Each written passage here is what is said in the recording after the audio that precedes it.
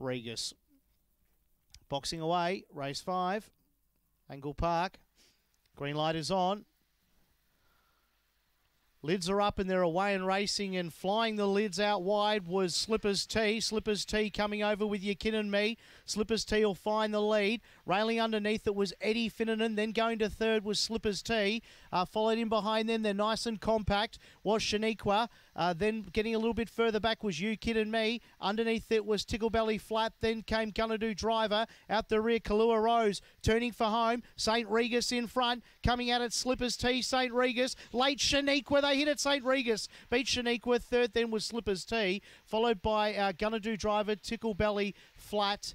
Near the rear was You Kin and Me and Kalua Rose. 2, 6 and 8 across the line. 30:39 the time. 2, 6 and 8 will be our first three in a time of 30:39. Out in 4:47.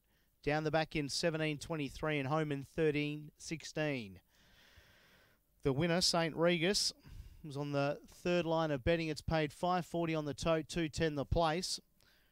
Congratulations to trainer Robert Zaxon, owner Jay Dolan, and I Zmuda, defeating the 6, and that is Shaniqua for Captain Abbott, owned by Shane Leach.